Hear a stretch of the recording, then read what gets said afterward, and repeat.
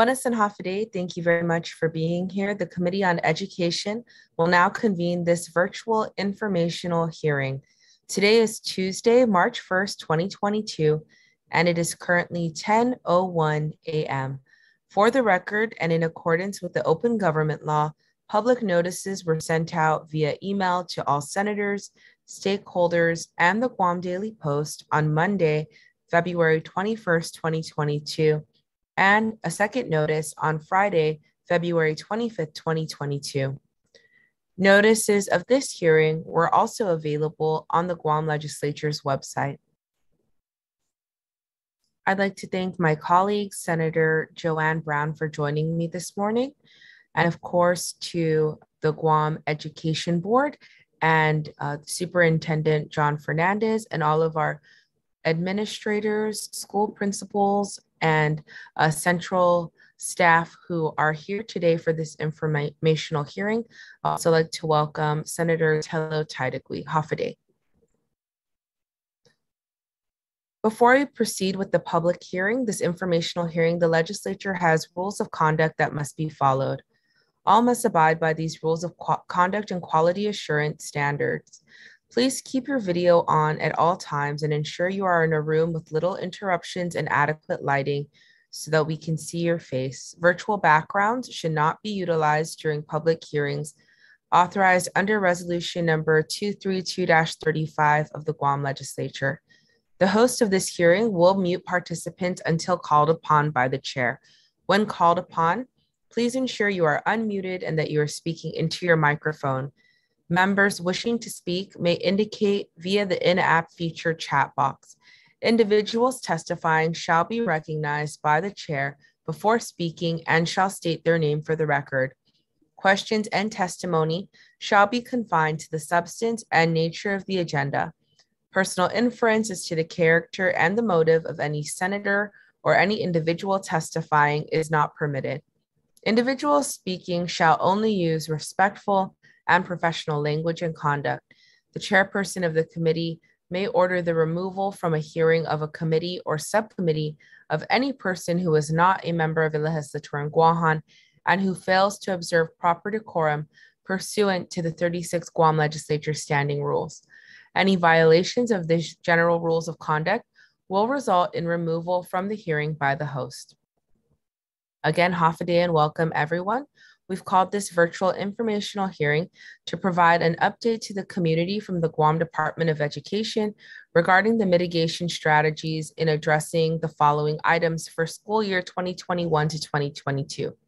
The instructional days requirement, service learning requirement, learning loss prevention and mitigation, and post-testing of students.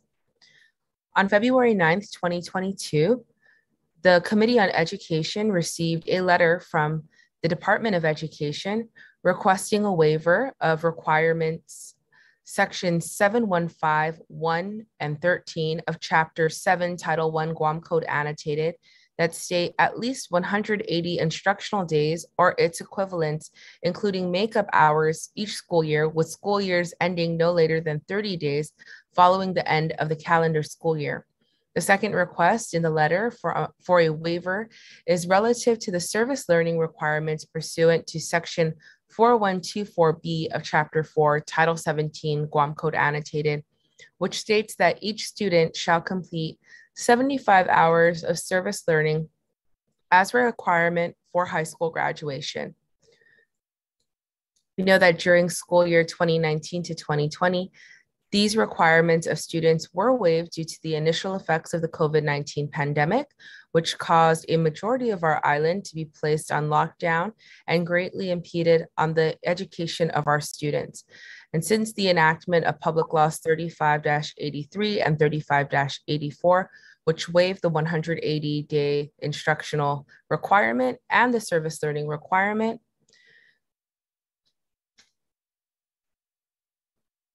the department now seeks to include school years 2020 to 2022 and 2021 to 2022 to be waived as well as we remain in the pandemic. I'd like to thank the Department of Education again for being with us, as well as the Guam Education Board From the Education Board, bear with me, we have a lot of folks in the Zoom, but I see the chairman, Mark Mendiola, as well as members, Ms. Felicitas Angel and Ms. Maria Gutierrez. Hafaday, thank you for joining us. And from the Department of Education, Superintendent John Fernandez. And I see Ms. Benaventi is also here. Yes, thank you very much. And when I recognize you, Superintendent, maybe you can help us introduce the other folks in the Zoom room with us today so we know who's here. We also have Erica Cruz, Deputy Superintendent, and I'd like to welcome my colleague as well, Senator Sabina Paris. Thank you very much for joining us. Okay. So I'd like to give an opportunity to the board chair, Mr. Mark Mendiola, for some remarks, general remarks as we open. Alpha Day Senators, thank you very much for the opportunity. I appreciate this timely request to have the Department of Education provide some updates on a lot of things that's going on in the Department of Education.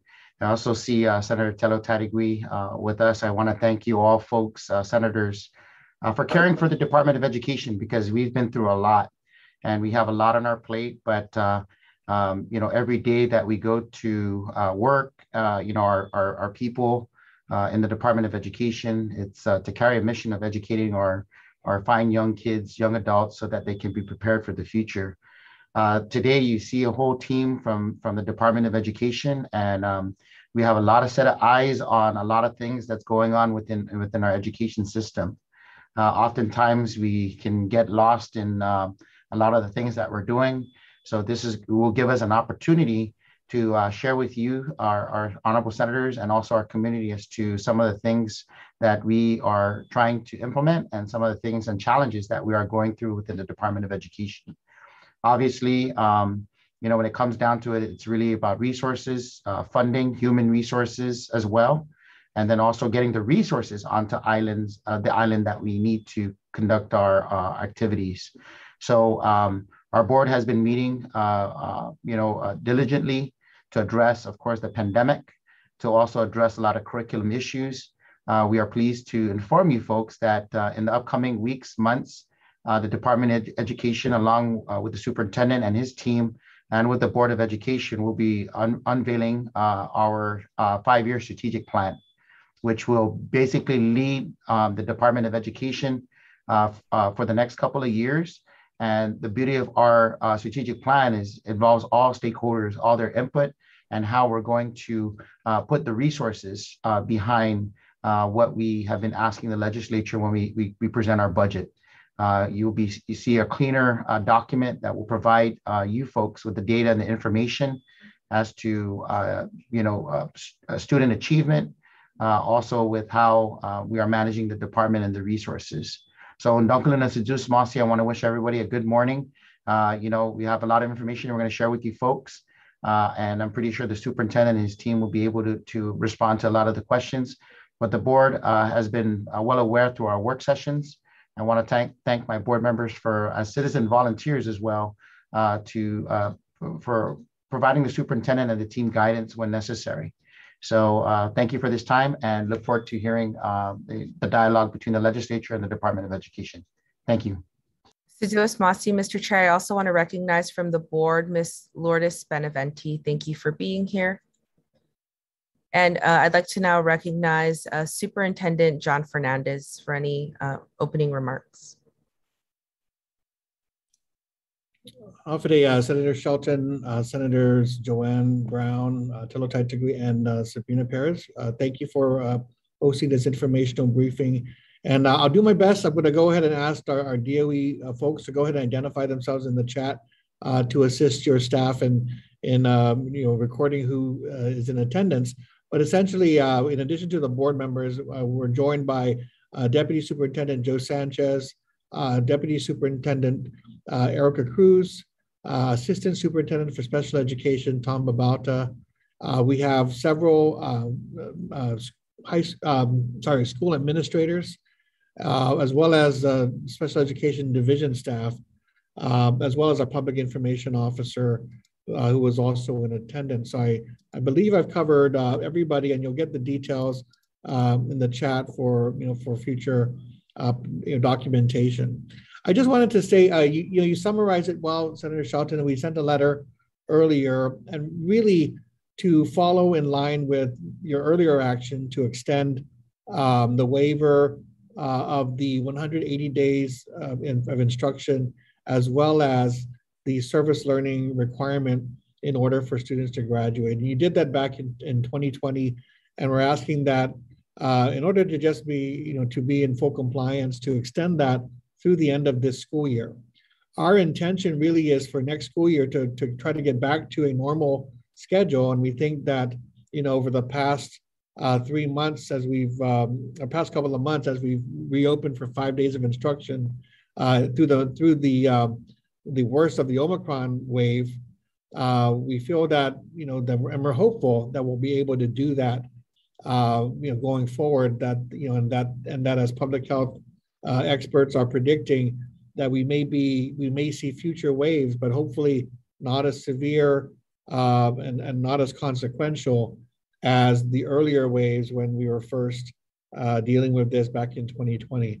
So if that remains the case, with all of the protective mechanisms that we now have at schools, with all of the protocols that we have to address those who are deemed positive, identified as positive for the virus, or who are in close contact, we do believe that we are able to sustain, schools being open and return to normal. But however, going back to 2020, to school year 2019-2020 to the current school year, which is 21 to 2022, there were disruptions that need to be addressed, and we ask that both the waiver of the 180 days as well as the waiver of service learning be extended to cover these 3 years of the pandemic. This does not, I think when it comes to service learning, that's probably the most straightforward item that we're requesting. Essentially, 75 hours of service learning have to be earned by students in order to graduate. When you pass the waiver, you basically covered everybody who was in high school at the time that the law was passed. However, we're now 2 years further along, there are actually 2 classes to whom the service learning requirement applies, and all those who are already enrolled and in high school at the time of the waiver do not have that same requirement. So technically speaking, freshmen and sophomores this year have to earn those service learning hours in order to graduate in a couple of years.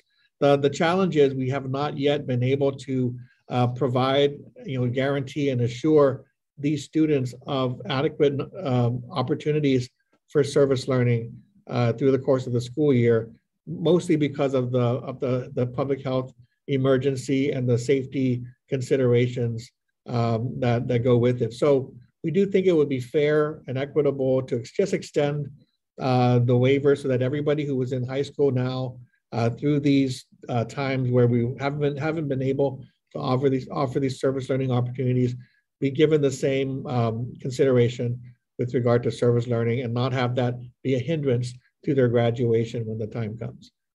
The 180 days, that's been a little bit, even though as a waiver, 2 years ago, it seemed to be pretty non-controversial. We recognize that we're discussing it currently in the context of also ensuring that we address this topic of learning loss and learning recovery as part of emerging from the pandemic. So we don't believe these are exclusive issues, I guess. Meaning we're asking that the waiver itself be extended in order to avoid any confusion regarding the mandate this year, but it doesn't prevent the board and the department from looking at issues such as summer school and how do we want to, can we require summer school for certain students? It doesn't preclude that. It just basically says that this waiver that is in place, which is pretty, I guess is a pretty strict requirement, can be addressed while giving us the flexibility to continue our discussions and plans for learning and recovery. What I mean by that, in terms of what I think is a little confusing about the mandate as it stands, are a couple of things. Number one is last year, we believe that even though we were shut down for part of the year, because we moved to distance learning and we moved to offering three types of three models of learning: online, hard copy, and in person, that we did move to address the 180 days of instruction. However, we do recognize that there are several issues that we might want to discuss going forward as to how we deal with asynchronous and synchronous learning, how we deal with hard copy instruction, which is almost like independent study, and then of course traditional in-person learning. The teachers themselves provide 180 days of instruction.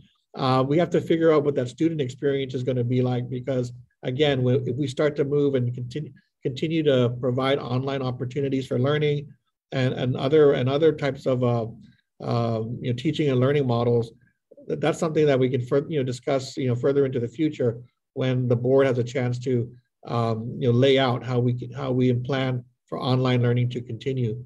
This school year, similarly, the teachers have provided 180 days of instruction or are on target to do so, but we know there was a period of time where students who were coming to face-to-face instruction were in cohorts. So they, of course, were coming in for synchronous learning on their days where they came in, and then they would have asynchronous education on their days off. And they weren't really days off, but they would have work that they would need to complete during the time where they weren't in the classroom. So having said that, we thought it would be better to go ahead and ask for the waiver, extend it to cover this school year, and then going forward, we believe we'll be heading back to a more normal situation where we can maintain 5 days of instruction for all students. We were able to do that beginning in November, but between, I believe, the beginning of October to the end of November, when we were in cohorts, that really affected our ability to be clear about meeting that 180-day mandate this school year. So those are the two reasons why we requested the extension of the waiver. We also are prepared to discuss a couple other issues, as you mentioned, and I'll leave most of that for Q&A, but I just wanted to reemphasize, and as I've said publicly, that learning loss is an issue, of course, across the country, across the world, based on the disruption of COVID-19 through the past few years. It seems pretty straightforward, but I think when I say this, I hope it makes sense to everybody, and that is that our primary strategy for addressing learning loss is to prevent learning loss by having all of our kids back in school. Even though we were forced to go into distance learning due to the shutdown of our island earlier on in the pandemic, what we've learned is that while we do foresee online learning be a part of our model going forward, for most students, the preferred mode of learning is in person, where a teacher and students can interact on a daily basis. And that's what we're trying to get to. And we believe we're going to be able to do that going forward. So, the first thing we have to do is really make sure that schools stay open and that kids have an opportunity to come to school, not just for the academic supports, but also for all the other social and emotional supports that we provide in each of our public schools. Once the students are back, that really does give teachers an opportunity to interact daily with students, to assess their academic progress, and then to begin to execute with the support of all the resources that we're getting, through the federal funds, to begin to support and expand the interventions that are available. So whether it's interventions through existing programs that we want to expand, like summer school, after night school and so forth, we can do it that way. We've also been able to purchase significant volume of high quality instructional materials and technology to support those efforts. So we can talk more about what our thoughts are going forward, but clearly it's something that is top priority for the Guam Education Board and for DOE now that we've been able to reopen our schools. So, Deputy Superintendent Joe Sanchez is here. I know our board member Lou Beneventi heads the curriculum committee, and that's where most of this discussion is taking place. And we can give you an update on those issues as well. There was one other issue, I think in the amended notice, Senator, that had to do with student vaccinations.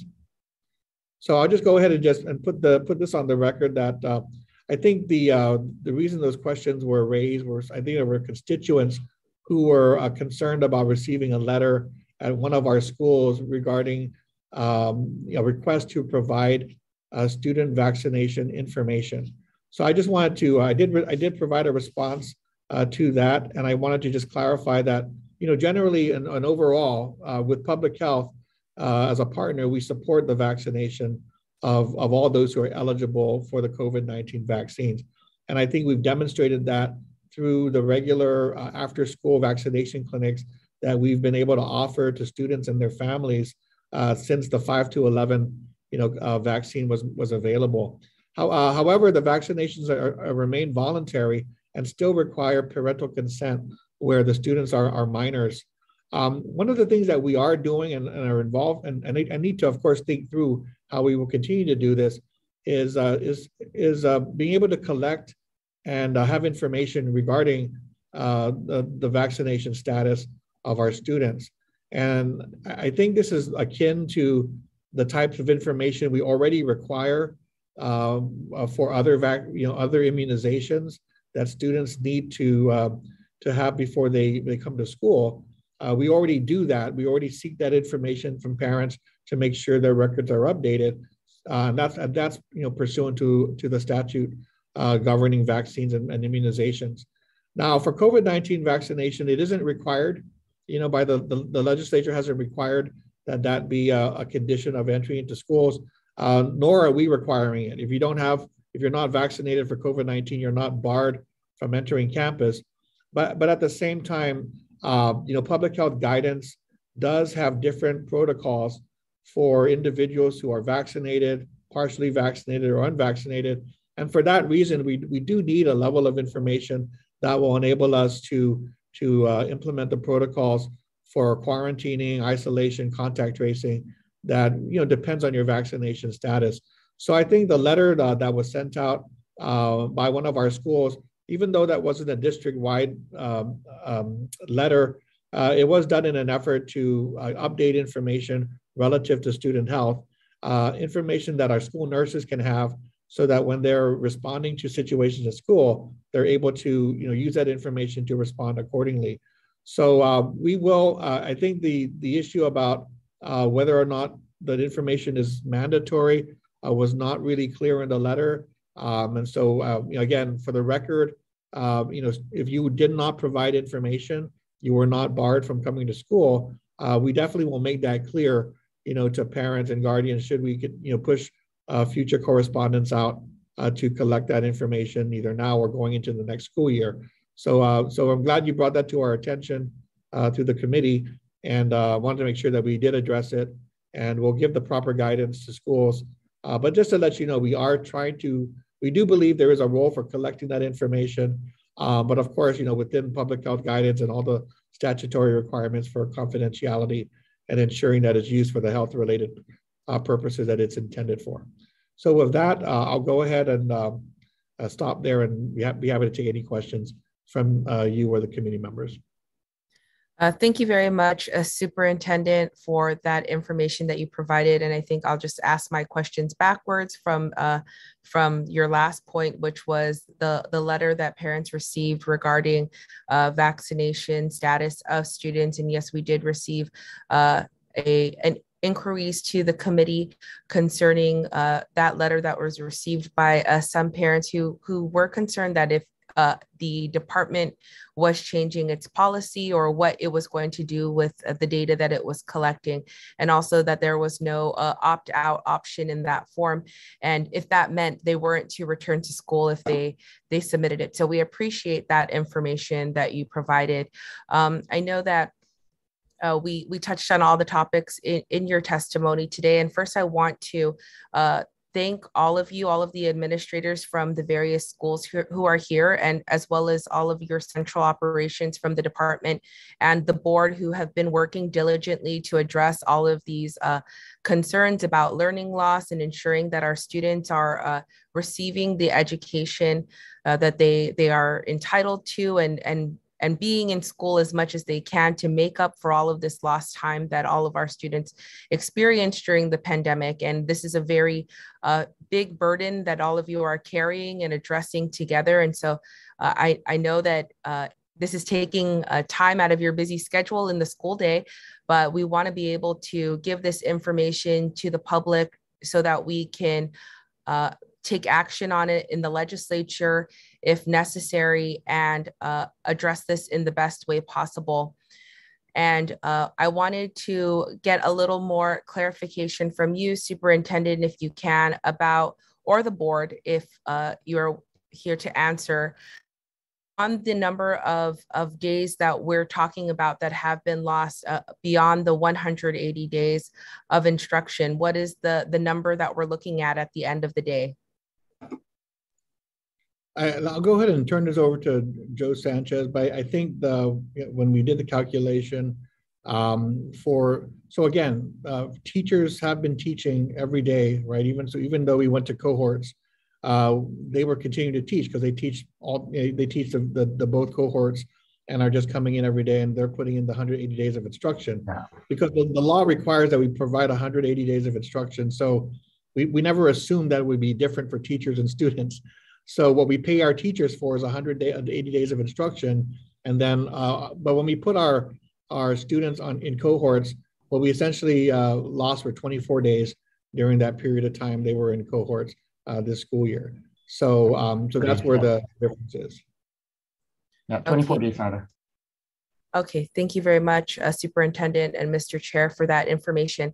And now, Superintendent, I know you discussed in your testimony that this is a waiver that you are asking for, but it does not prevent the board from taking action to mitigate the learning loss. So I want to know from the board, what are the options that are on the table today?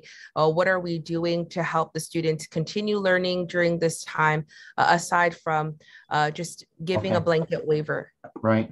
Yeah, before I respond to that question, I got my colleague, Ms. Marie Gutierrez. Can I just yield to her for a moment so she can, I think she has a point she would like to make, and then I can respond to that portion.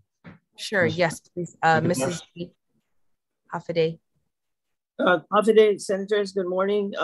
First of all, as a board member, but I'm actually representing the iBox this morning because of the classes during time, it's class time, they will not be here. But yesterday, I forwarded the survey that the Island Board of Governing Students did their survey January 5th to the 19th, ahead before the department and the board are discussing this learning loss. So that's how active this iBox. And thank you, Senator, for being there for their oath of office. They really appreciate your presence, and Senator Nelson. The survey that they conducted all by themselves, and these are for high school students, is the result came back that 63% of the students that were surveyed said there was no learning loss.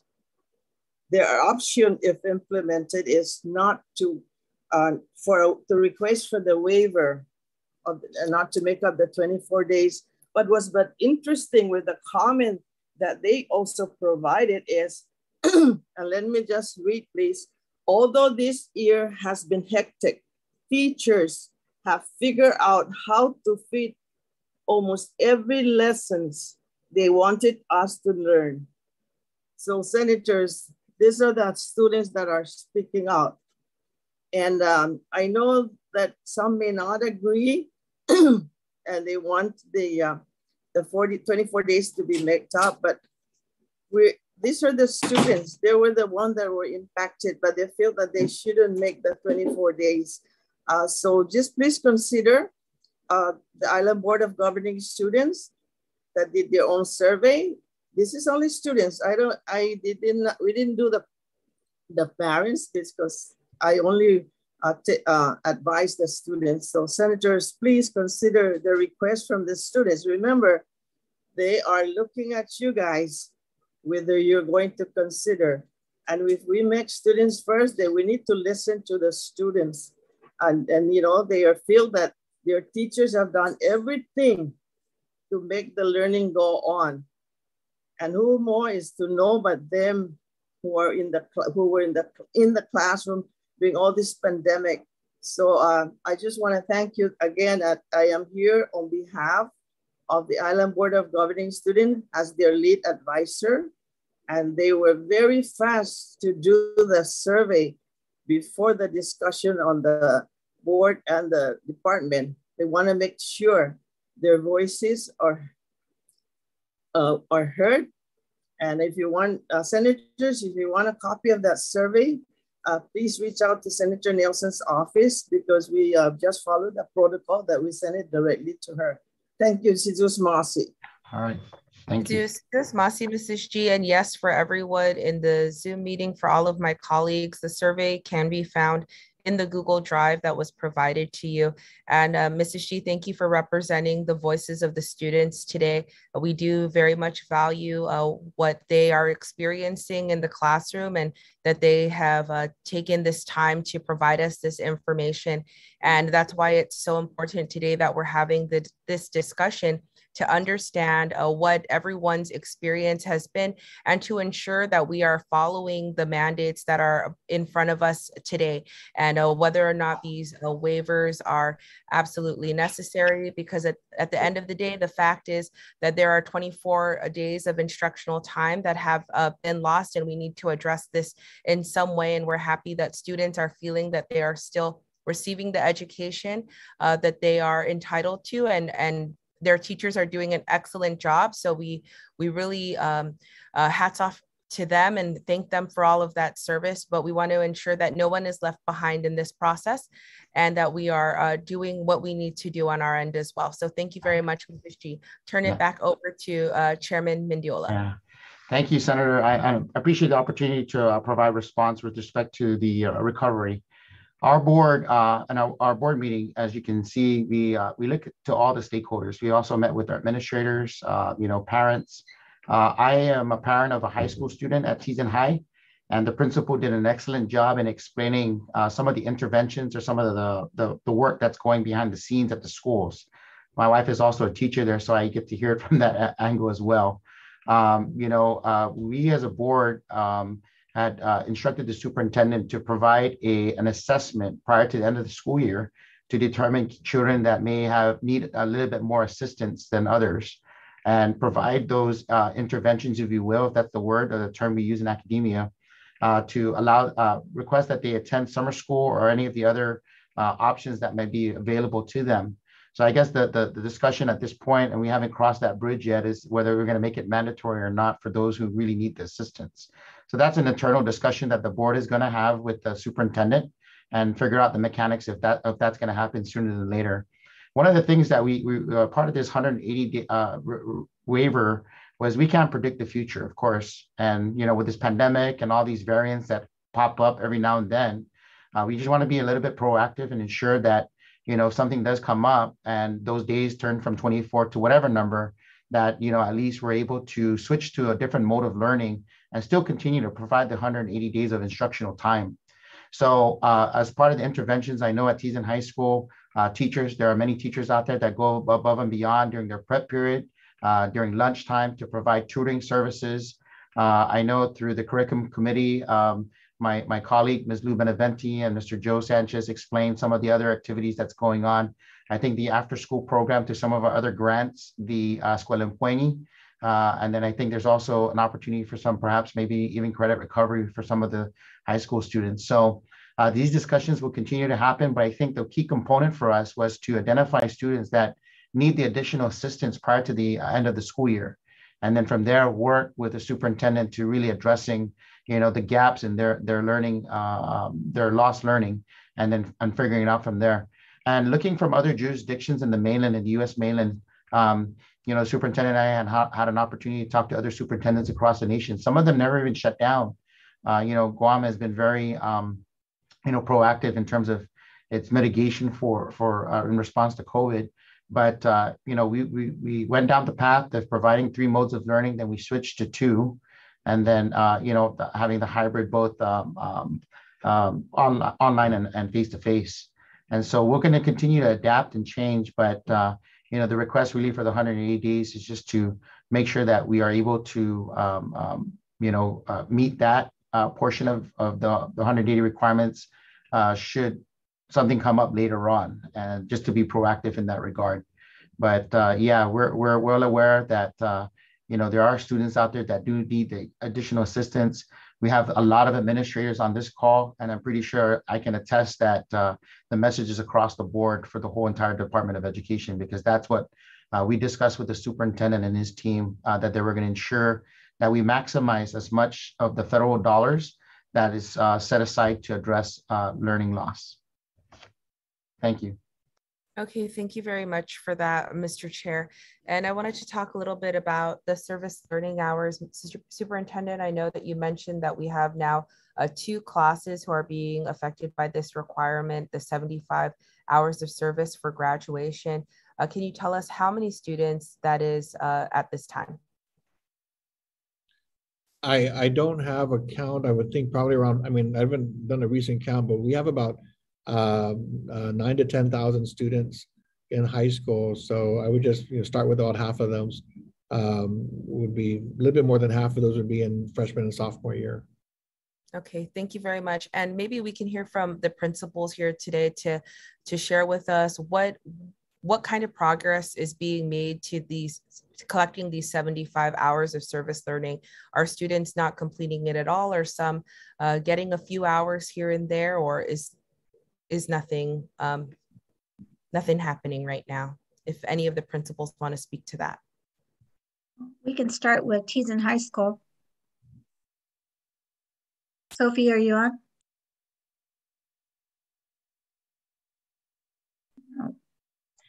I'm here, but I'm out sick. But as far as the service learning is concerned, we do some service learning activities just because the teachers do know the value of that service learning project going on. But if there's student participation, it's very low. But yes, it's still happening at school. Not as much as it used to, though. Okay, thank you very much, Mrs. Duenas. Maybe Mr. Meno? Hi, the biggest jeopardy here is the principles behind service learning, and that's to develop that civic engagement. So a lot of the projects before the pandemic were designed to strengthen that, that citizenship in our students. Lately, because of, and this is a problem specifically for Southern High School, we're so far from everything. So a lot of the projects require the students to participate in those civic engagement activities. Now the teachers are working to see if they can economize it, make it easier, where they can do it individually, but it's very difficult at this point. A big part of our school is also the service aspect of it. So just getting into the community is very difficult with all the protocols. So we're struggling in meeting those expectations at this point. Thank you very much. Ms. Adamas?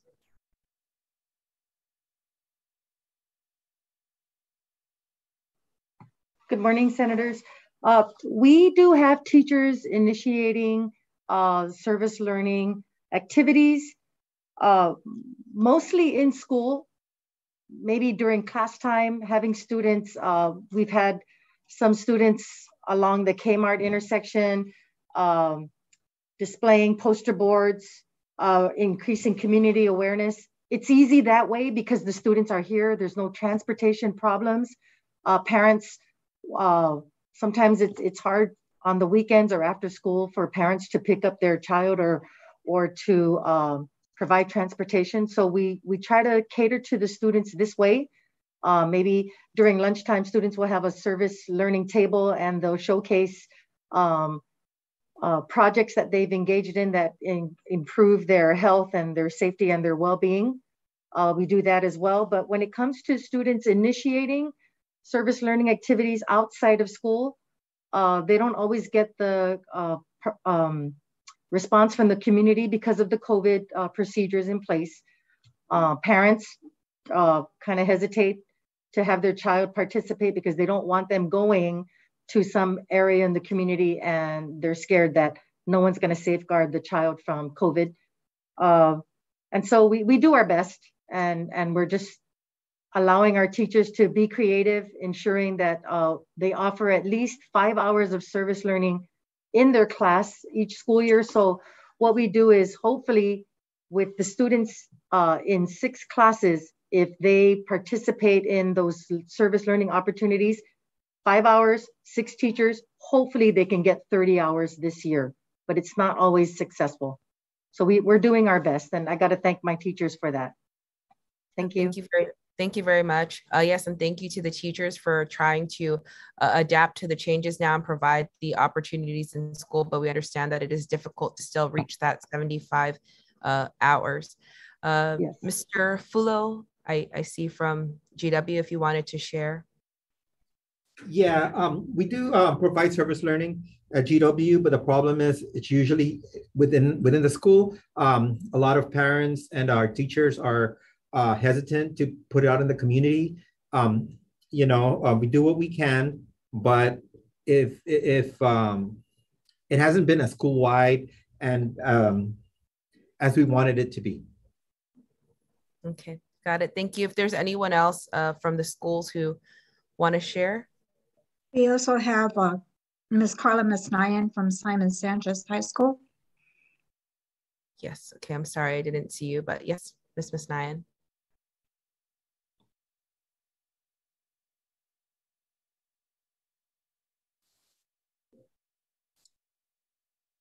Okay, maybe we can come back to that, but we do appreciate the opportunities that are available to the students, what our teachers are doing individually to help them meet that requirement.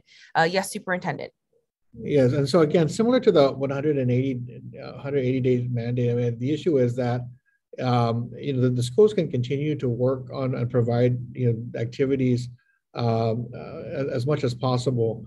We just don't want it to be a formal hindrance to graduation because we know that over the past couple of years, it hasn't been easy because to offer those opportunities outside of school. And that's where we really saw a lot of hours that where students could earn. So for instance, if you look back in 2020, the coastal cleanup was a big event, and many of our students participate and support that effort.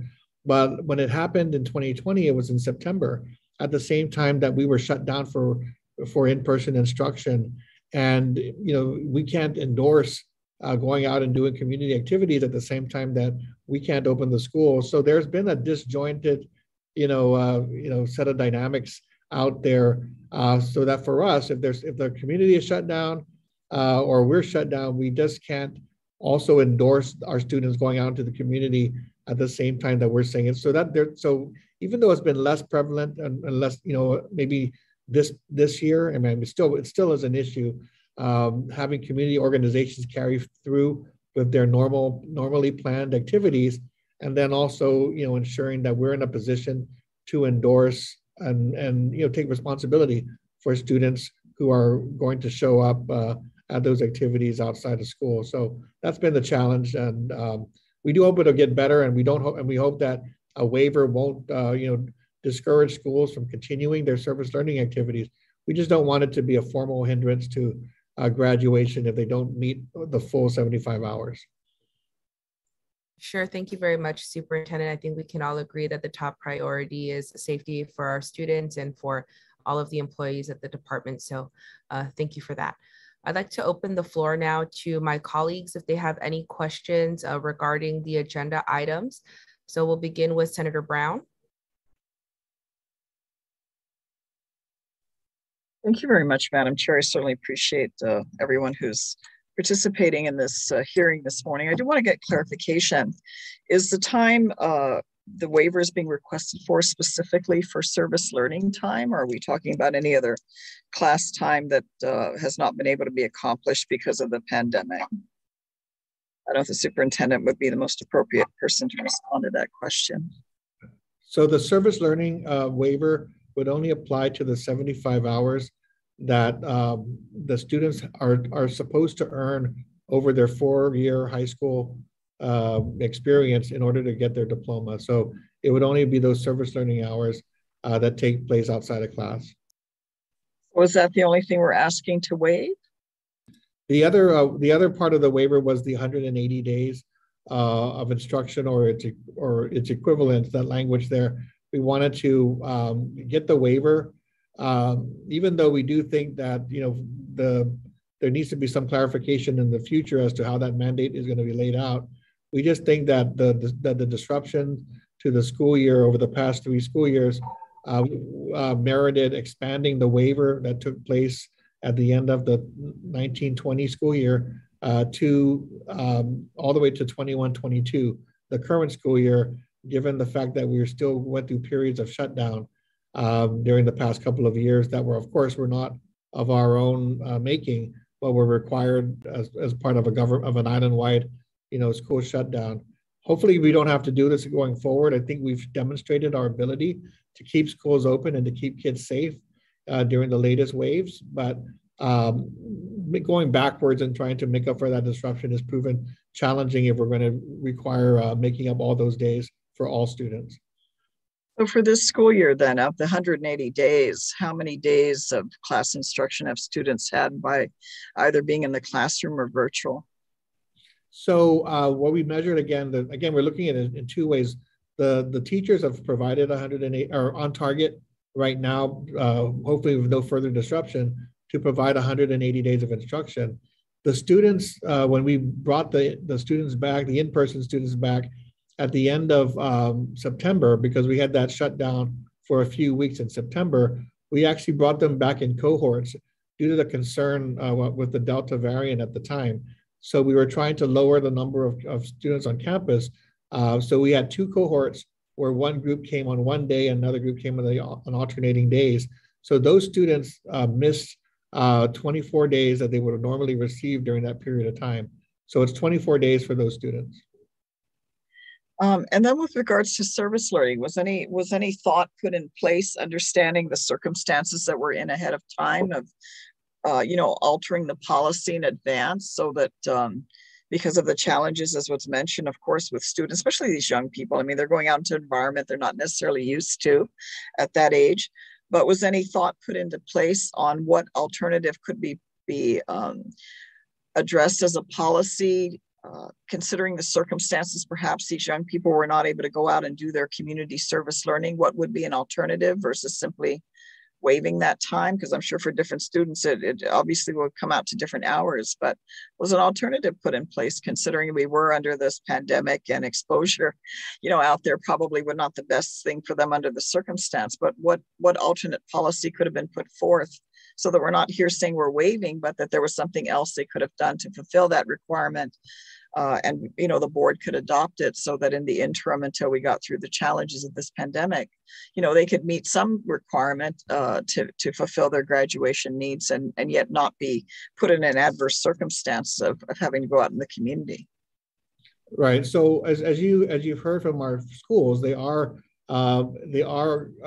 doing service learning within school. So they're looking at opportunities within school where they don't have to, find outside organizations to support those efforts. So there is that thought, and there is that ongoing set of activities going on. I think the issue is having the breadth of different types of activities that students can choose from that normally take place in partnership with our community members that are not taking place, or which are taking place at a time where we can't endorse students, being out in the community at the same time that their schools are shut down. So I do think, as you've heard from our principals, that there are students who are still doing service learning. There may not be as many participating due to different limitations, whether it's due to parental concerns about participation, or they might be, we've got a lot of kids over the last 2 years, definitely during the last wave, who were just out of school because you're quarantined and you're isolated and so forth. So it's just the disruption that's taken place, which is limiting the amount of hours that would normally be available to students. And like I mentioned, the big events that typically happen in the community, the 5Ks, the cleanups, all of those things that normally happen are now much more limited So it really does put the pressure back on the schools to figure out if they can make these 75 hours in school, and can they get everybody to participate. And I think that's what you're hearing. It's proved challenging, whether it's getting the number of activities or getting all the students, keeping them on track to earn the hours that they need to proceed. And with the waiver, juniors and seniors this year are already exempt from that requirement based on what was done in 2020. So it really is the incoming freshmen and sophomores that are actually not covered by the exemption, and the schools need to technically figure out how to address service learning, even though we've only been really back to 5 days of in-person instruction consistently since November of this school year. So, yeah. Certainly your, if I can add I assume your freshmen and your sophomores will have time over the next couple of years or several years to be able to make that up. But I'm not gauging that there was a collective policy decision put in place as an alternative that students could pursue, understanding the circumstance of not wanting to, or choosing, or parents, whatever the case may be, of wanting their children to be out there. But has any alternative been looked at now as a policy versus giving a waiver moving forward, since we really don't know while we see the weakening of this virus, we don't know how much longer we're going to be wearing masks and having these type of restrictions. So is that something, is maybe the chairman of the board can answer? Are you looking at an alternative? Because every time we give a waiver, understanding we are under the pandemic, but keep in mind, as we are aware, other school systems have been able to accommodate and adjust, which we see DOE does not necessarily have, perhaps because of the size and magnitude of the student population that you serve, has not had the ability to adjust as quickly. And I recognize that, but at the same time, I think we want a demonstrated reality that because as large as you are, you also have the biggest chunk of the taxpayer dollar. You also have the largest operation in the government of Guam. So, to what much is given, much is also expected in return, and some foresight with regards to advanced policy, knowing that, we can't necessarily, and there'll be reservations of having these children being exposed out in the community. Has the board considered an alternate policy of what other program could the children participate in, or students participate in the, until we get past this, so that they can still meet the requirement? Because I certainly don't want to give the impression to our young people that, well, if we can't make it, that's okay. We'll waive it and we'll not worry about it. I think we should demonstrate every effort moving forward that we're trying to fulfill these obligations. And if we're not able to, we have a justifiable reason, or we show we put an alternative policy forward so that they can still meet some requirements, because they'll never have this time again to go back in their high school years, obviously, and make up this time. And I don't want to keep, our children that are ready to graduate, I think they're all looking forward to that, holding them back. But I also want to, I expect a little more. And Mrs. Gutierrez had mentioned that the students, of course, they don't want to make up the time. If I was a student in high school, I wouldn't want to make up the time. I'm not surprised, by the survey. That's expected. I would not want to make up the time either. I want to look for my summer vacation, other things that I planned. But, as policymakers, as administrators, certainly as board members, we want to know that every effort has been made and that we don't use it as a reason as to why we're not maximizing the opportunity. Because the fact, and again, I am a little concerned about the fact that DOE cannot adjust. There's no reliance on technology that's needed. What if it crashes? How do you back yourself up? Especially when I see private schools, I see charter schools able to do that. So understandable, Chairman Mendiola, that's, it's not unreasonable, obviously, for us and the public to expect a greater effort. So I just wanted you to respond to those questions. I know there's a lot. Thank you, Senator Brown. Yeah, thank you, Senator Brown. I appreciate the comment and from that perspective, I seriously wish that we had the blueprint to solve the problems of this pandemic. We've been taking our guidance from public health, an external agency, to the Department of Education. And so to really craft a policy, especially when this service learning is actually legislation, this is law. And that's the reason why we're coming to you folks for that consideration. Obviously you heard from some of the administrators that they've had to adapt to certain situations. I think one of the things that we're faced with, Senator, really is a lot of parents are very skittish about having their children go out there into the community. I mean, let alone some of them have even taken the option to go onto online learning. Some of them are not on a face-to-face part. And so, I mean, in all the wisdom of the Department of Education, we have a lot of people that are really behind trying to solve a lot of the challenges. And so, obviously, when we come before the legislature, there's a lot of thought put into our thought processes. And when it comes to the board policy with respect to this, we're really following the law. And we are definitely looking at different ways to address the learning loss opportunities. But when it comes to service learning, it's really just putting folks out there into the community and trying to get to that. I get the point. And if that discussion needs to happen at the board level and the policy level, I'm pretty sure the principals and we can come up with creative ideas to address it. I wasn't looking at it to be honest with you, I was looking at it from that perspective. And I think that is something that definitely we can take under advisement and look at that opportunity to give alternatives, if you will, to our students to that want to do that. Like I mentioned, I have kids in the school system. I have a child in high school. And as a parent, I go out there, we pick up trash, we go out and do community service. I mean, that's just parental involvement. And I think really, Senator, that's the key, is we got to be able to provide those opportunities for our kids. But the purpose of service learning is really, it's just to provide kids an opportunity beyond just the classroom setting to give back to the community. And it goes to that extent, in my opinion. And so just having my children volunteer and do things out there, I do it as a parent.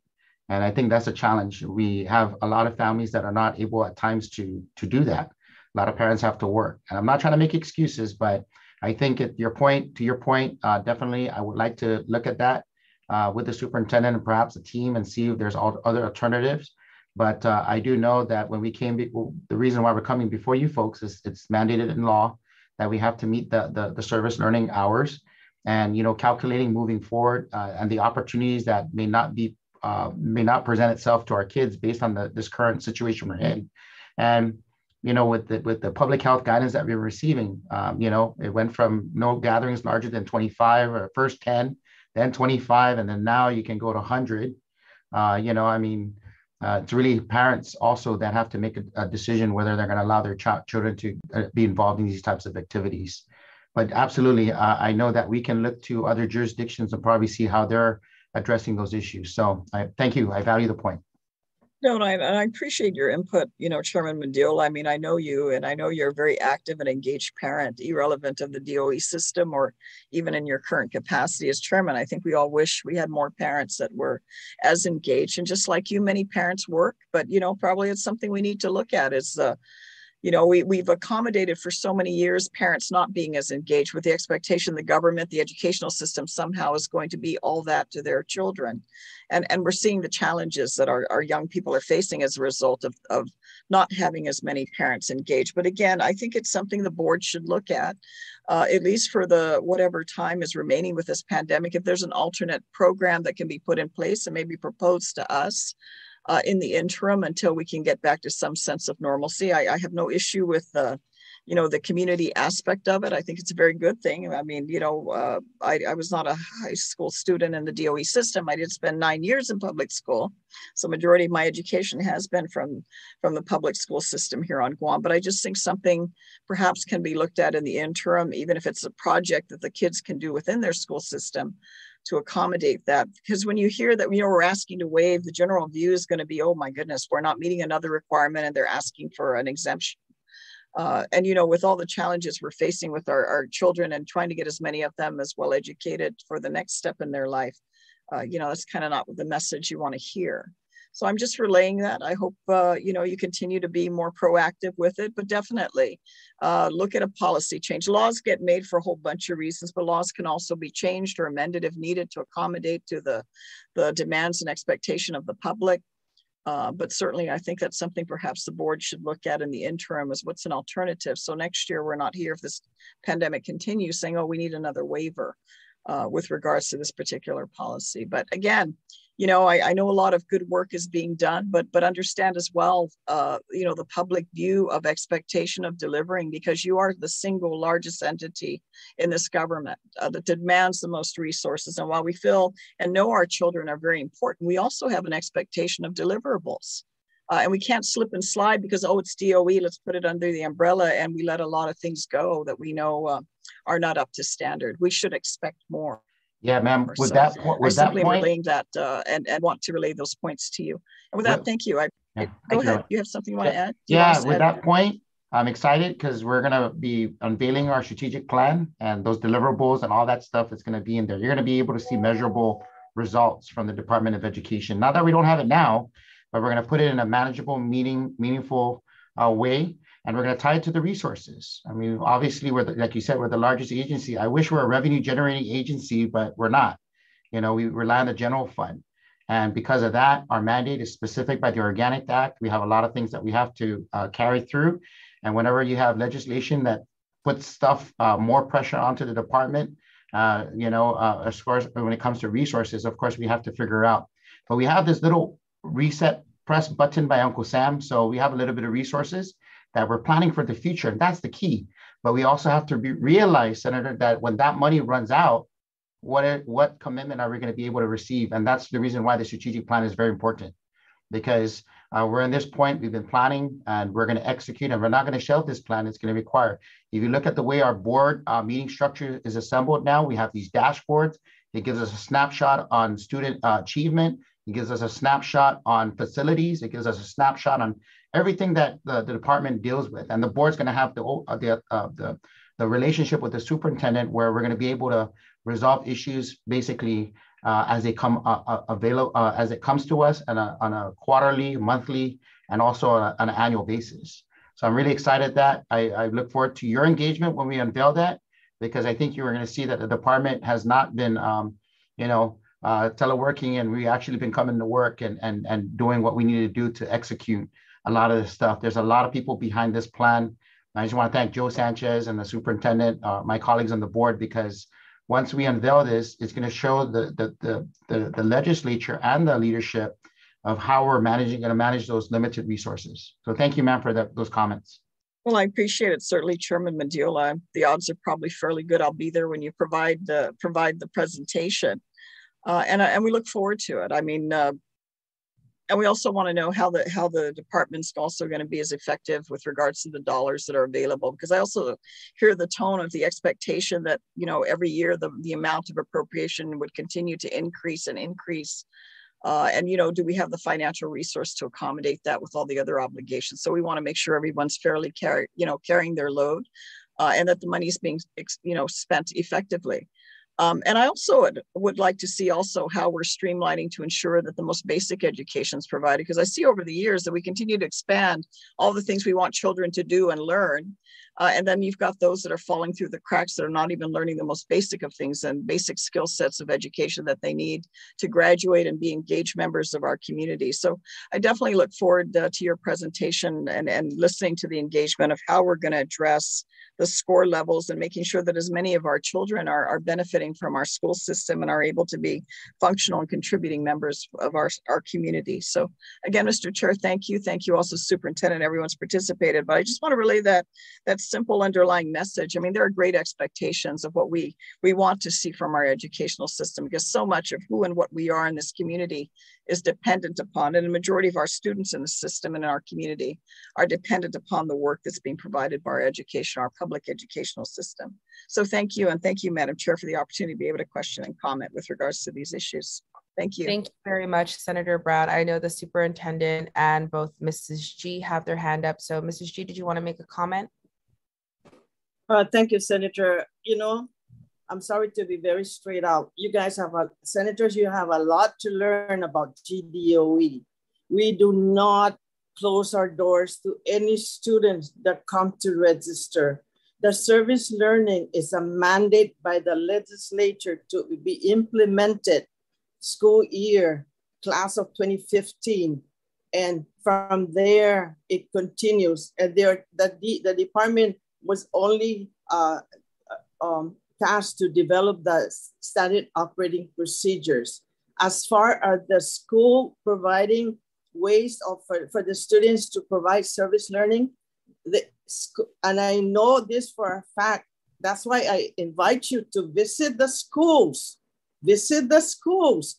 They provide students that provide tutoring to their peers.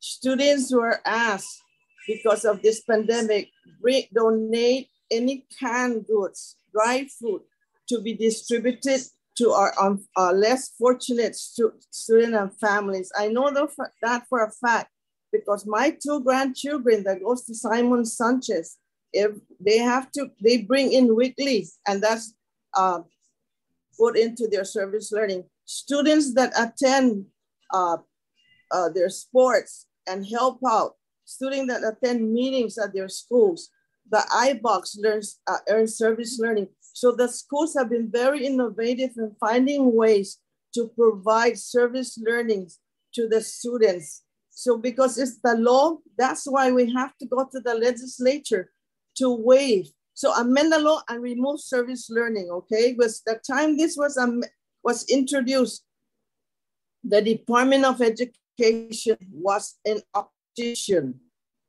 But of course, it passed. And then the thing about, Senator Brown, in all due respect, the budget of DOE, of course, goes up every year. By law, there's salary increments for all employees, just like any government agency. We have teachers reclassification. So of course, every year insurance rates go up. That is why the Department of Education's budget rise every year. We have wonderful teachers. We have successful students, but we need also the legislature to stop introducing mandates and look at the mandates that is really tying up the budget of DOE, because we have to follow. So I ask you, all of you that are here today, the senators, look at the 14 points, adequate education. Can you look at that and review and amend? Because our budget is based on the 14 points and it's a mandate. So I just want to ask all of you to please work with us. We have wonderful teachers. We have hardworking employees. During the pandemic, they never stopped working and learning never stopped. So I hope that one of you will take that lead and amend or repeal the service learning. But service learning is happening right now at the schools. It's not a board policy, because if it was a board policy, we would have already rescinded that, but it is a mandate. So I just ask you and us to work together. Visit our schools, because you're always welcome, especially during this time, and see what our employees have to go through every day, 5 days a week. They are all moving so fast to accommodate our kids. So I just want to thank you, and please, when the budget comes, remember, we are mandated by law. Employees get their salary increment, our teachers reclassification. That is why every year that our budget goes up, and we cannot pick the cream of the crop students as they come to register for DOE. We accept all kinds of students. We welcome them into our campus. So I just want to make that known, that yes, the service learning is a law. It's not a board policy. I hope you guys will rescind that, remove that, so it will not be hard at the school. Thank you so much. Thank you very much, Mrs. G. Superintendent? I just want to, I guess, communicate out that I think that, Senator Brown, you mentioned what I read to be an echo of this narrative about DOE, needing to have responded more quickly or better in looking back over the past. But I think in retrospect, as we clear through this pandemic and look back, I think we will appreciate the role that DOE has played in this effort. I mean, we did have to really explore and really figure out the various roles that we play as part of a community effort. And that's why, as you know, I mean, from the beginning, we served 7 million meals to families who depended on us for daily meals. And that's a function that we do, but don't necessarily, highlight as part of our efforts. But, during the pandemic, when it was needed, our employees were out there delivering food, handing out food, delivering commodities. The public health effort required us to be on the front lines with public health officials. So, we were there to support those efforts outside in the community and also back in school. And knowing that when we had to receive our kids back, we had to focus on what those safety protocols would be. And, it wouldn't be the same, coming back to school, welcoming our kids. There would be a whole set of rules and practices and behaviors that needed to be reinforced as part of that. CPS reported when schools reopened, the uptick in neglect cases that were reported because during the shutdown, we didn't have our educators there on the front lines helping watch out for the well-being of our kids. And as we've slowly come back, to where we are today, the effort has always been to kind of, grow, to focus on continuing to fulfill some of those priorities and then getting our kids back into the routine of coming to school. And now, being able to have the luxury, I think, of talking about learning recovery. Because you've run one of the bigger organizations in government, that when we say we can't adjust, it's not that we can't adjust, it's that when you're moving a ship, you can't go from one day we're open to another day shut down. So in the past, we've had to deal with that due to factors and decisions that are not entirely within our purview. But I think we're getting past that. And I think now that we're left to determine, how to proceed as we hopefully exit this pandemic, that's going to serve us better. So, I think the board, and we've been working to really sort through the priorities. The priority that we've had for the most part is getting our kids back in the classroom, sustaining 5 days of instruction a week, because without that, we can't do much of anything else. We can't recover learning. We can't provide, more service learning opportunities. So I think we've reached that goal in November when the board decided that now we were ready to return. We withstood the impact of Omicron. I mean, our priority then was to keep schools staffed up so we didn't have to close. And as you know, other school systems on Guam did close over that time period, but we felt that it was a priority for our students to maintain 5 days of instruction for them to come to school and get through the worst of it by supporting our schools and the staffing shortages. So I do think that as we move forward, we'll be able to address these other requirements. I think right now we just came to say, look, these are in law. We could use the flexibility so that we can determine how we can recover this lost time, how we can make sure that we are offering service learning. But we certainly didn't want to wait until graduation 2 years from now to figure out that a lot of students weren't able to make up those hours. So I think that's part of being proactive as well. So I do agree, though. We'll talk with the board and see if there's anything else that needs to happen policy-wise or in changes to the law. But I just wanted to share that it's just if you look back over the past month, the priority was keeping our doors open because we had so many staff members who had to quarantine, isolate, but we felt that it was important to send our central office staff out there, try to keep the schools going because kids needed to come to school. That's how we're going to stem learning loss. That's how we're going to take care of their well-being. That's how we're going to do service learning, is make sure that we're open and we stay open. And I think that's our commitment. And we've learned a lot from this public health emergency, but we certainly know that we offer a lot, as well. And that if we're closed, there are many things that can't happen. So, we'll definitely Mr. Superintendent, I won't belabor Madam Chair too much longer. I mean, I appreciate your response. Granted, you have a major operation to address, and also this pandemic has been unprecedented. Hopefully in our lifetime, in our children's lifetime, we don't have to go through it again. But I think it's looking at where others might have been able to even be more successful, and looking perhaps there's programs you can adapt, because as you break down your system from where you're at, you've got the individual schools, the individual principals, the administrative staff, the support staff that come with that, to see how we can improve on it. I mean, I'm glad I've stirred it up, because I'm not going to be the senator who's going to sit here and pat everybody in the back and say, great job, isn't this wonderful? I'm going to want to challenge, because I think that's an expectation that we want to see how can we improve and build upon. And if there are things that we can make better, by all means. I'm not the senator that's going to be breathing down your neck with mandates left and right and bills left and right to add on, because I really think education in some ways has gotten so, I don't know, I can't even imagine what to say about it. I think we added so many more things that we're losing even the basic ability of students to be at a certain level in terms of their comprehension, their reading skills, particularly their writing skills, so that they're prepared. They want to go out into the service community, they want to go into higher education. I think we know we want to meet them at a certain standard that they reach in order to be able, by the time they're in the 12th grade, that they can move on to the next level. And that's what we want to see. I'm a product of the public educational system. The foundation of my education has been in public school. So I'm very, you know, who and what I've been able to accomplish in my life, I very much owe to that. But I also want to see how we're challenging ourselves. So I appreciate, Ms. Gutierrez, your comment. I doubt I'm the sponsor of the service learning requirement. I think it's a good thing, but I'm not the one, you know, throwing out these mandates. I'm sure I voted for the 14 points when they were put up back in the day.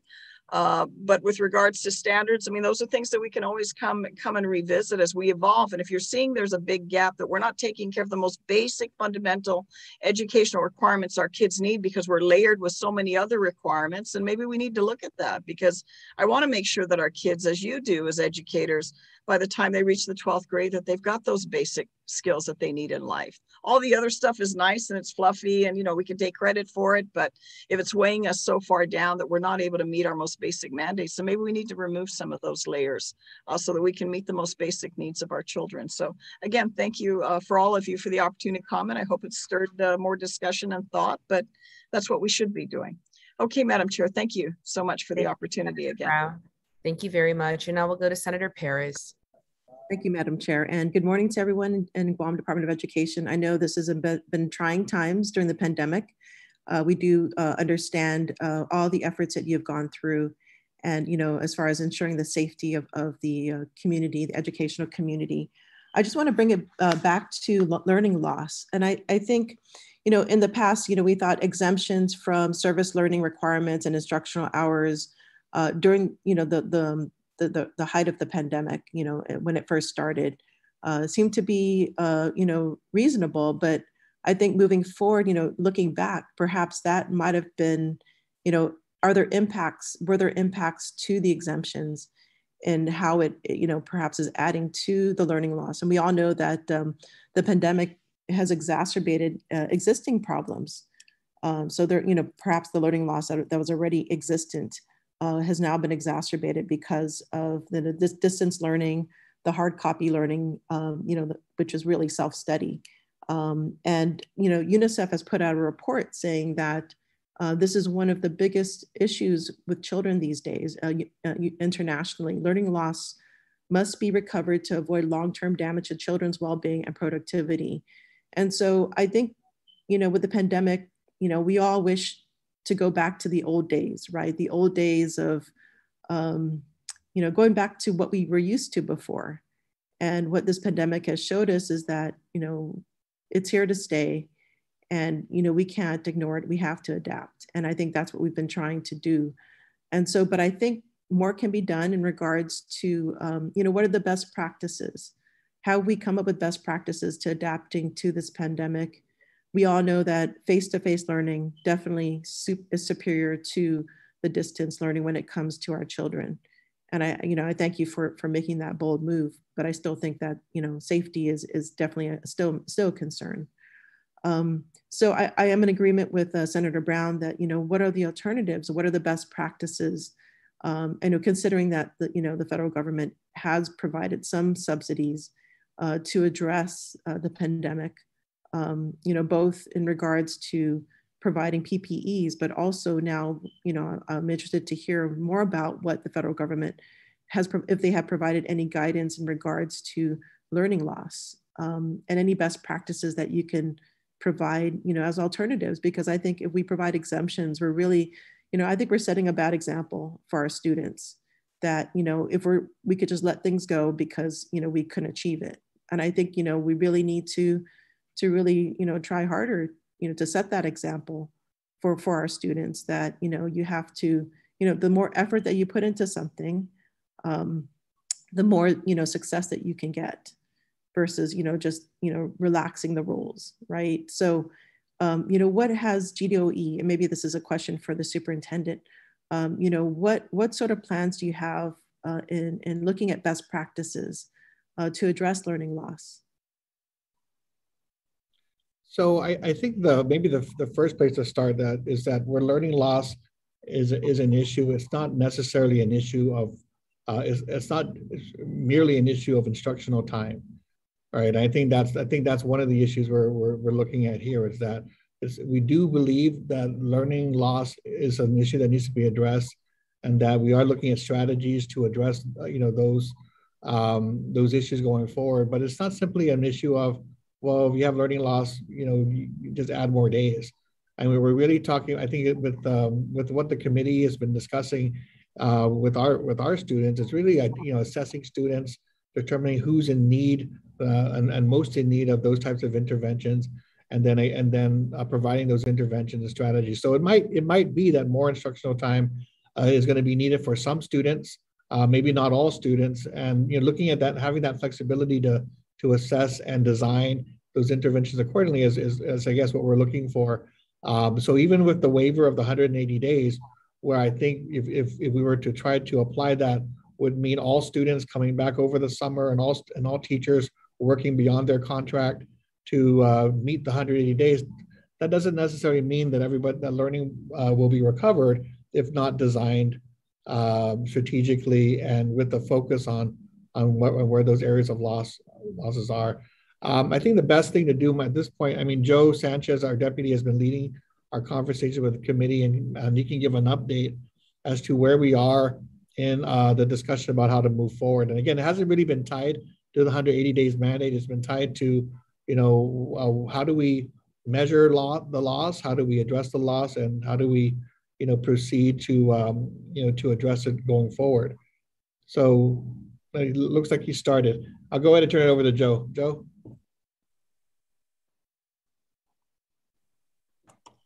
Yes, thank you, sir, and thank you, Senator, for that question. I can appreciate the comments because I know that as a former teacher or as a current educator, even though you're in your role as a senator, you can appreciate the work that goes into this type of planning and discussions with teachers and administrators and people at all different levels of the department. So in the last few months, our schools have already been implementing a variety of strategies and best practices that have been provided to them through, again, a variety of sources. So we're not just looking at the U.S. Department of Education. They are our main source of resources, obviously financially, but they also provide a lot of research summaries and recommendations that we take a look at. The CCSSO, which our superintendent is part of as well, the NASB organization, the National State Boards of Education. So we are very, up to speed when it comes to what are the best practices throughout the country and the world when it comes to addressing, addressing what is called learning loss. And I think you're probably also kind of up to speed on the language that's used. And there's a lot of educators out there who do not like and who kind of not downplay, but turn away the term learning loss. Because how can you lose learning, right? I mean, if you learned it, you learned it. If you don't have it anymore, then you didn't learn it in the beginning, right? So the terminology is something that we try to move away from when it comes to the negativity that's kind of implied with statements, like that. Unfortunately, the U.S. Department of Education uses that term also when it comes to the funding that's provided, right? So I think that's something that is going to continue to be a point of contention. But, we've put together what are called the approaches and strategies to support accelerated learning. Accelerated learning is one of those best practices that has been out there and is now being supported by more research, with a lot of the school systems, because it's based on kind of two fundamental principles. Number one is it's, like the superintendent said, it's not the quantity, it's really the quality that we're trying to look at, the quality of the time that the teachers spend with their students. In fact, a lot of the states are focusing their funding not just on intervention strategies or strategies that take place after school, but a lot of states and districts are focusing their efforts to improve the current quality of education in their systems. And that's exactly what we're trying to do, is make sure that we increase the quality of the instructional time that's provided. That's something that research says has to be done before you even consider interventions. I think a big mistake that a lot of folks kind of started going down, when they started asking about, are we going to extend the school day? Are you going to add after school programs? Are you going to add tutoring programs and so on? But what a lot of folks who work in this field, the field of interventions, tries to emphasize is that you have to strengthen what happens in the regular day first. it's called core instruction. When you've heard of RTI, response to intervention, one of the basic principles in RTI is that you have to focus on, core instruction first and make sure that that's of high quality. So I just want to go ahead and share with you what we've come up with. And as you can see, each one of these practices has a very strong foundation when it comes to research, which also means that there's also a lot of steps and a lot of things that teachers and schools have to go through to make sure that they're implemented properly. The first one is the identification of what are called priority standards, skills, and topics. That's making sure that every single teacher in the department is clear on what the specific skills and topics are necessary for every content area. You can appreciate this because when you were a teacher, you participated in those PLCs. You participated in the opportunity for teachers to get together, clarify what every subject area is supposed to be teaching, clarify what those standards mean, and have an opportunity to make sure that the manner in which they grade and the manner in which they assess the students are consistent. That's something that has to be done kind of from the beginning. If we start with not knowing what is supposed to be required throughout the system and in each course, then you end up with a hodgepodge of approaches. And that's something that we really wanted to make sure we avoided. The second one has to do with the regular assessment of students, not just testing. I think a lot of folks, when they hear the word assessment, they automatically think that, we're just going to do test, but that's just not the case. When we assess students, that means you're really trying to get a better understanding of where they are with regards to their achievement level, where they are with regards to their progress, and it allows teachers and schools to identify what types of supports are necessary to help those students progress and move forward. So we do that both at the district level and at the classroom level where they're able to monitor them much more closely.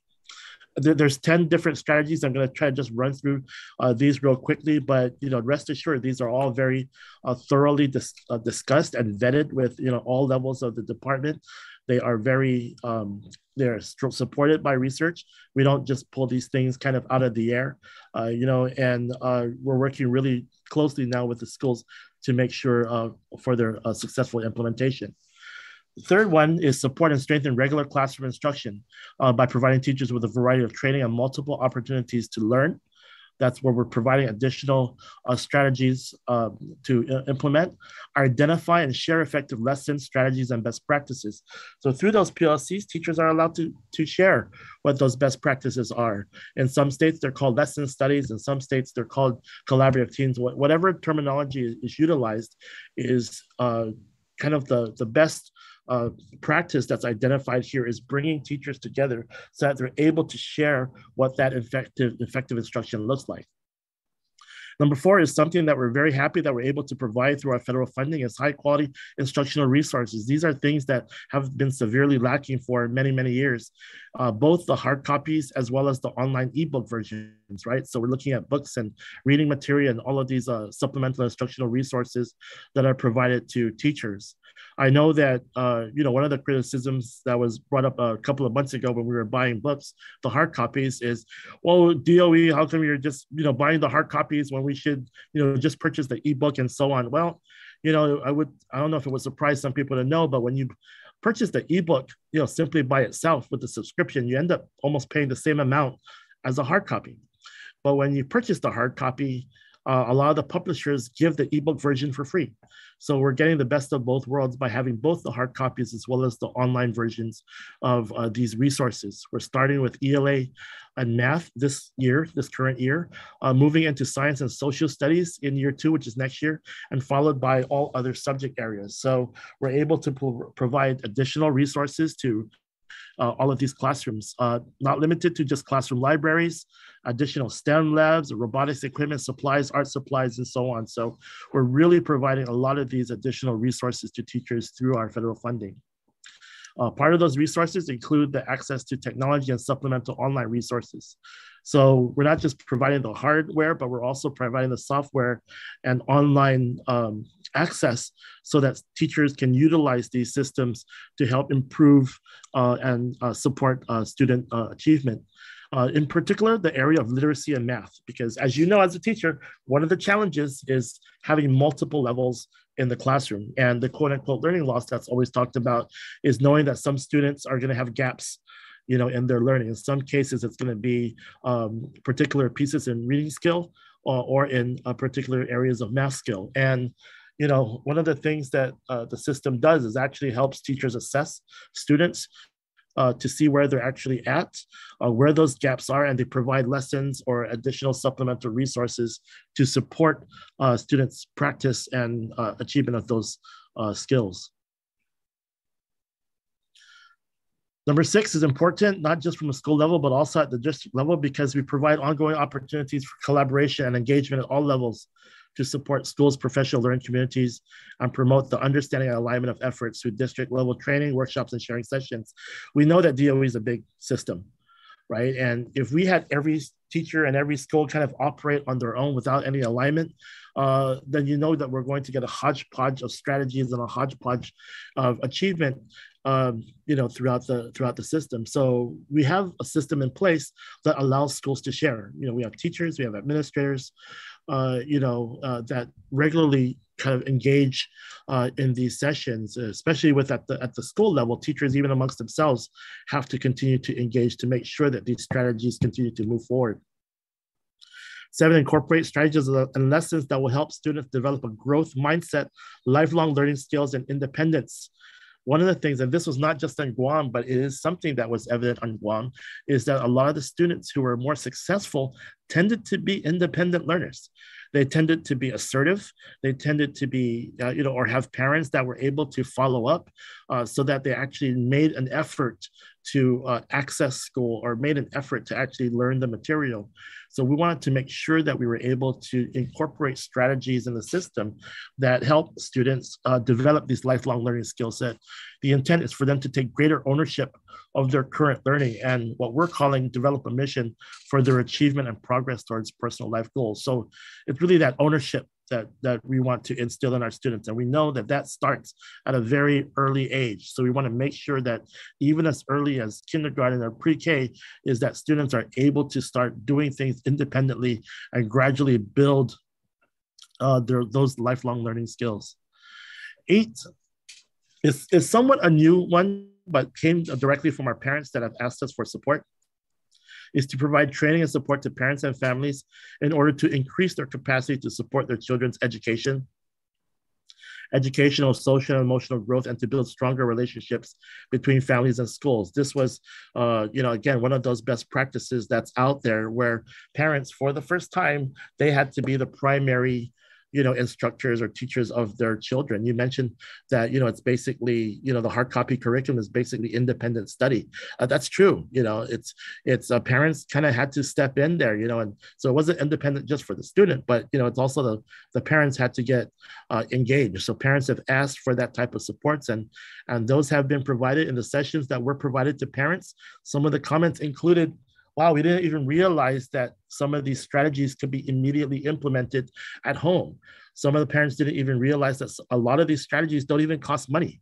So, for example, reading with your kid, reading the newspaper with your child, if you're in the grocery store or some other place, talking to your kids about, what are the different types of produce, different colors, help them calculate the bill. All of these things that parents can, easily do to help reinforce a learning that's happening in school.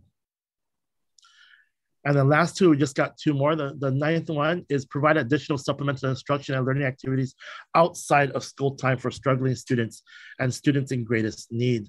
Again, as I mentioned earlier, surprisingly, sometimes this number 9, everyone thinks this is like the first thing that you need to do, when in fact, research does not say that that's the first thing you need to do. This comes in only after core instruction is improved and core instruction is strong. But yes, we are looking at providing a supplemental instruction, additional time after school or during the summer for students who are struggling and students who are in greatest need of that additional help. And then lastly, although it's number 10, we want to emphasize that this is not, doesn't mean it's the least important, but, it's something that should be implemented, throughout the school, every classroom and throughout the system, but implement activities at the school and classroom level that help establish and promote a positive school culture and engagement among students and staff, which supports everyone's social and emotional health and well-being. We know that already the pandemic itself and the fact that students are trying to address learning loss and so on, it's already a stressful environment. That's a given. There's no need to further exacerbate it or make it worse, by having a school culture that's negative, where people are always yelling, people are always, just complaining about things. I mean, it's really, we have to find a way to make our school cultures more positive and welcoming and supportive for both our students and our staff, as well as their families. So again, I'm sorry I took up so much time, but we really need to be clear that we're thinking this stuff through. This is not, if we're, I didn't present earlier in fear of taking up too much time, and I apologize again for doing so, but this is something that we've been working on throughout the entire year. School principals have already been implementing, majority of these strategies. The PLCs has been something that, I think is one of the things that helped us survive through the pandemic. Is teachers were already used to collaboration. They were already used to communicating. And all we did was kind of shift that online. So, a lot of the things that we're doing now is really also strengthening, the work that has kind of already been done. So, we're open to, if you hear of any other strategies that you would like us to, consider and implement, we're totally open. And in fact, that's where we get a lot of our resources, is administrators and teachers, and in some cases, community members sending us information or sending us articles that, we might want to consider with regards to implementation. So thank you for the question. I hope that answers your question and gives you a better idea of what we're doing and how we're approaching the whole concept of learning loss. Right. Thank you, Deputy Sanchez. But I just want to maybe, if you can clarify this idea of learning loss. So how do you quantify that, or how do you identify that from the pandemic? Well, I know that one of the ways that we do is we do look at test scores, we do look at grades, we do look at our interim assessment scores, so when we look at how we're going to be addressing it, those are what we're going to continue to be monitoring. As the superintendent noted, we don't necessarily quantify in terms of instructional time, or just adding days or adding hours. It's really a matter of how are our students doing in terms of their achievement. So the 3 data points that we utilize are, one, mainly the grades. And with the grades, as we noted in strategy number 1, we believe that through the policy implementation of, let me go ahead and pull it up again. Through our implementation of what we are calling our standards-based grading system, we are actually aligning our grades to the achievement requirements of each course that you have. So if you can think back to your time as a teacher, basically every teacher made up their grading system. So you decided how much a test was worth, how much this was worth, and so on. But there was really nothing that compelled teachers to focus on the actual achievement of the standards. Right now, with the grading system, is teachers are required to focus on the standards and expectations for every course. And what that does is it really elevates the integrity and meaning of each grade that a student receives. So for example, in elementary school, when they say that a student is achieving at a level 3, that means they're achieving the expectations of that class and that particular standard. Prior to that, whatever grade level a student was in and whatever grade they received, the definition of that grade was really dependent on what the teacher defined as achievement or so on. So really, step 1 is really the student grades that they receive as a measure of the standards of that particular grade level. The second data point is our interim assessment system, which is AIMS-Web for kindergarten through 8th grade, which helps us monitor student literacy and mathematics. So we're able to monitor their progress from the beginning of the year, middle of the year, and at the end of the year in reading and mathematics. And then, of course, the last one is our summative assessment scores, which is, the ACT Aspire was our main one the last couple of years. We're now shifting to a new assessment system, mainly because the ACT Aspire is going to be going out of print. So we have our assessments that we're going to be utilizing next school year that are going to be different. But this year is the last year that we're going to be utilizing the ACT Aspire. So we actually have those our regular end of the year standardized test scores. So those are the 3 data points that we will be using to address or to identify the learning loss.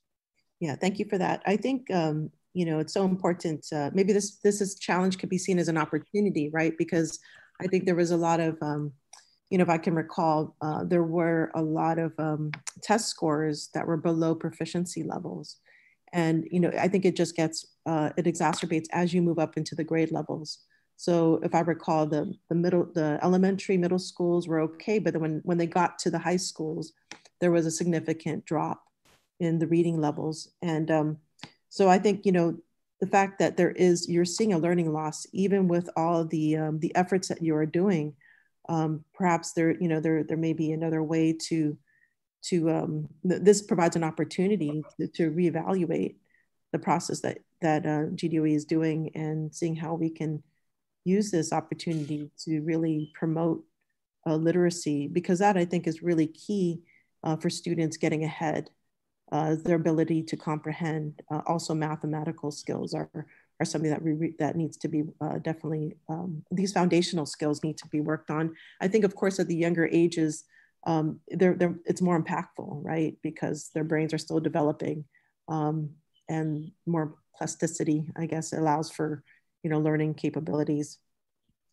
But I think in regards to the time, if I can recall, being a teacher, 24 days is almost half a quarter, and a lot happens in half a quarter. And so having to exempt the reduction in instructional days really puts more pressure on the teachers to try to catch up whatever learning loss has taken place. So I think that is a concern for me. Having to reduce the number of hours or instructional time. But I do commend you for all your work that you put into this. But I think ultimately we have to ensure that the students are gaining the skills, the necessary skills, foundational skills to be successful in society. So I'm willing to hear and maybe work with GDOE on any plans. So it's nice to see all the administrators here, and I see all the work that you're doing. But I think that I think it's important that we all go back to the students, like what's going to make them successful. I know all the work you put into this, being that I was also part of that as well. But I thank you for your response and look forward to further dialogue. So thank you. So actually, maybe there's one more question. Federal dollars. Maybe this question is for Superintendent. Is how much, I guess, how much is set aside for addressing learning loss?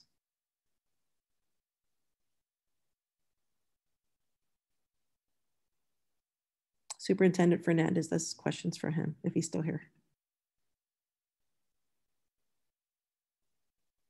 I guess he's not. Yeah, I can provide that.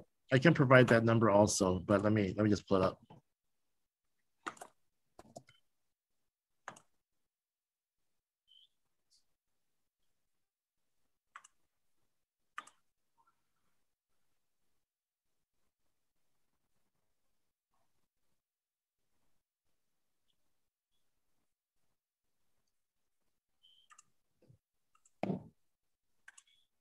Sorry, I'm just trying to pull up the exact number. I don't want to give an incorrect number.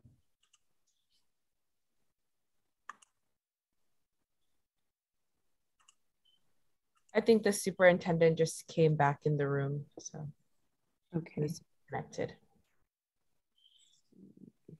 If you don't have that amount, we can always get that answer later, Deputy Sanchez.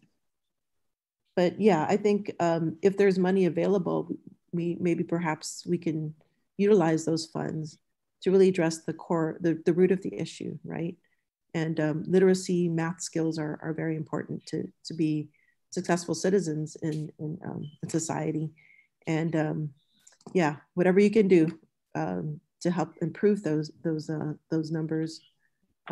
So for the, just for the ARP funding, we have about, if we add everything total, is about $70 million. Okay. And then we have to get the number for the ESF1 and the ESF2. So with regards to the ARP funding, it's about $70 million. A lot of that has to go to, again, technology, purchase of instructional materials, purchase of, some of it is supplemental personnel and after school time and summer school time, as well as a lot of it goes to supplies and materials for the classroom. Yeah, thank you. But if I can put a plug for more reading skills, I mean, that's so critical. We're seeing in the high school level students, I think there's even a decline in the ability of the reading ability. And, so that's why we started with English language arts and math, is we recognize how those are critical. So the funding first went to English language arts and math, which includes reading, writing, and so on. Yeah, thank you. I appreciate all your hard work in that. And definitely my office is open if you need anything as far as that is concerned. But I'm definitely would like to push for that, advocate for that. Thank you. Thank you for all your yeah. Thank you. Thank you so much. And thank you, Madam Chair. Thank you very much, Senator Perez. We do apologize. The superintendent had some technical issues. He was trying to log back on, but he was unable to. But we want to thank the team at DOE, thank you very much, and to all the administrators from our various schools and our board for being here today, for answering all our questions, for providing this information so that we can move forward on these policy recommendations that you've given us for these waivers for this school year. We appreciate that, and we'll take all of this into consideration when making those decisions. I'm sure we will see you all again very soon. And I want to, again, thank you for your hard work, everything that you're doing for our students in continuing the school year. With that, the time now is 11:47 a.m. and this informational hearing is adjourned. The committee will accept any written testimony from the public or any of our school administrators or the department, and it can be emailed to Senator T.C. Nelson at guamlegislature.org or delivered to the office of Senator Telena Nelson at Suite 202A173 Aspinall Avenue, Hagåtña, Guam, 96910. And a recording of today's hearing will also be available at the Guam Legislature's YouTube channel. The time again is 11:48 a.m. and we are adjourned. Sidiwas Masi, everyone. Take care and be safe. Thank you very much. Thank you.